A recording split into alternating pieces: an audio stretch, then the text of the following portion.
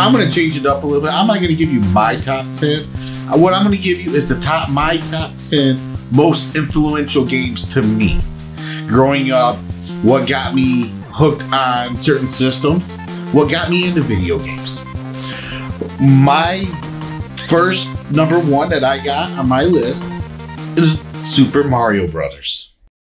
It is such a classic that probably about 90% of the world has played that game one time or another.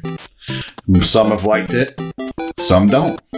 For me, to play that game, to immerse yourself as this Mario character that could jump on things and destroy them and move on from level to level. Once you find all your hidden shortcuts and all of your other ways of traveling the world, you get better and better at it, but you never become an expert. Now, my next one on my list is a game that introduced me to the RPG series. It was my first one I ever played, and it was the one that I played the most, and that was Final Fantasy III here in America, or Final Fantasy VI in Japan.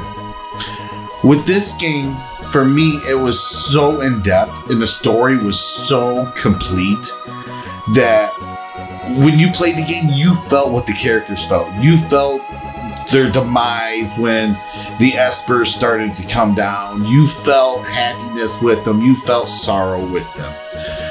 The opera scene that is in that game is probably one of the best musical numbers in a video game still to this day.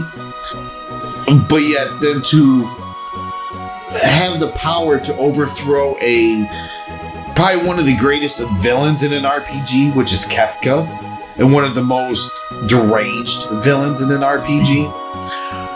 It completed the story and the saga so well that you felt like you were with it. Next on my list for number 3 is gonna be Rock and Roll Racing for the Super Nintendo. Rock and Roll Racing for me was not only racing, but it was rock and roll. You had the tunes that were popular, so you had like your George Thorogood and all these other artists, and it was cool to race to these music, but the game was also intriguing and fun and pulled you in. You go from planet to planet, racetrack to racetrack. You upgraded your vehicle, you made it stronger, you made it more firepower. And when you take that nosedive off that track and into the abyss, you're like, oh God, it's over, because you knew that it went too fast and you couldn't catch up. Number 4 of my influential games for me is Skyrim. First, yes, Oblivion, Morrowind, Daggerfall, and all of them were fun games, but Skyrim is where I got sucked into, to where I wanted to keep playing it just to find what's out there, to find the little piece of bread that's under the counter, to go find the bar winch that will put out. Who knows? Everything was possible in that game. Except Hargraven. Yes. Which happened to be one of the best quests, and I call that quest the Hangover quest, where you marry the Hargrave. If you don't know what I'm talking about, look it up. He will put links down below for that. Number 5 on my list. For me, this is what really introduced me to multiplayer. I didn't have siblings growing up, so I always played a lot of solo players.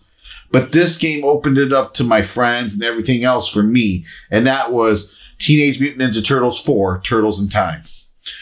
And with that one, you're able to select any turtle you want. You didn't have to be Leonardo, the dipshit Michelangelo. You can be Don Rath. Too bad you couldn't be Splinter though. However, Turtles in Time still looks good to this day actually. If you're playing it, you don't feel like you're not in that arcade where you originally played this game. You feel like you're still there. And it was so much fun, and it took you so many places. And the time that you and your friends spend playing this game together will bring you guys closer. And as you've noticed, a lot of my games on my list are from older systems, because I am an older gentleman, And those were the ones that influenced me in my gaming situations. Like this next one on my list is from the NES, and that is Marble Madness. To take a marble and just to try to get it to a goal seems simple. But when you're taking that marble down a path that it barely fits on without trying to fall off this path using a 4-directional D-pad, it's challenging, very challenging. And that was the fun in the game, was the challenge. How fast can you get the marble to the finish, and can your buddy beat you? That was Marble Madness. Next on my list is probably one of my newer games that I have on my list, and that was WWF Raw for the Xbox. And for me, what made that so great was the original Xbox. You were able to copy CDs to the hard drive, so you can listen to music while you play. However, this game took it one step further and said you can use your CDs or your downloaded music for your entrance music. And this was the first wrestling game to ever do that. And for me, that put me right in the game, because here I came, Mean Gene. And then next on my list is my other newer game. And I just found this one recently. Even though it's an older game, I just recently found it. So the game that introduced me to tactical games and the strategy side of video games was XCOM. And with the current release of XCOM 2, which just builds upon the original. That game right there showed me how to play as a team in a video game. It showed me, if I put this person here, how's that gonna affect the rest of my team? One wrong move, and you could lose 4 of your 5 members in one turn. Now, I have 2 more games left on my influential list, and they're going to be older games. A lot of you have probably never heard of them. The people that are watching this that are a little bit older probably have. And the first one up on my list is the Leisure Suit Larry series. And who doesn't love trying to be Larry and trying to get laid? Because, granted, that was the game. But back when we were kids, this was unheard of in video games.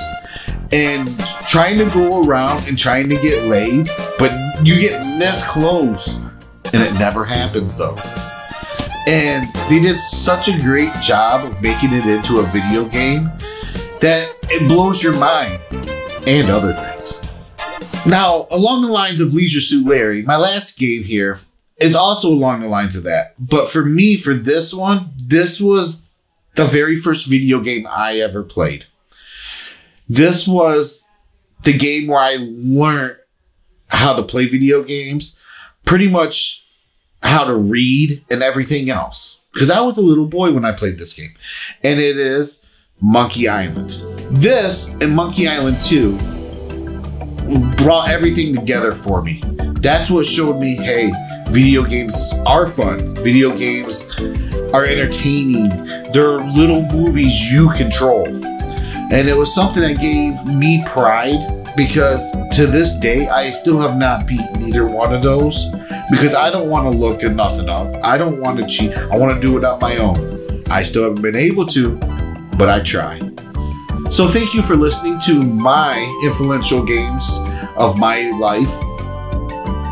All I can say is like, comment down below. Let us know what video should we do next. Should we have something where we talk about, I don't know, I'm just rambling now. But yeah, like, comment down below. Thank you very much. Have a great day. And woo!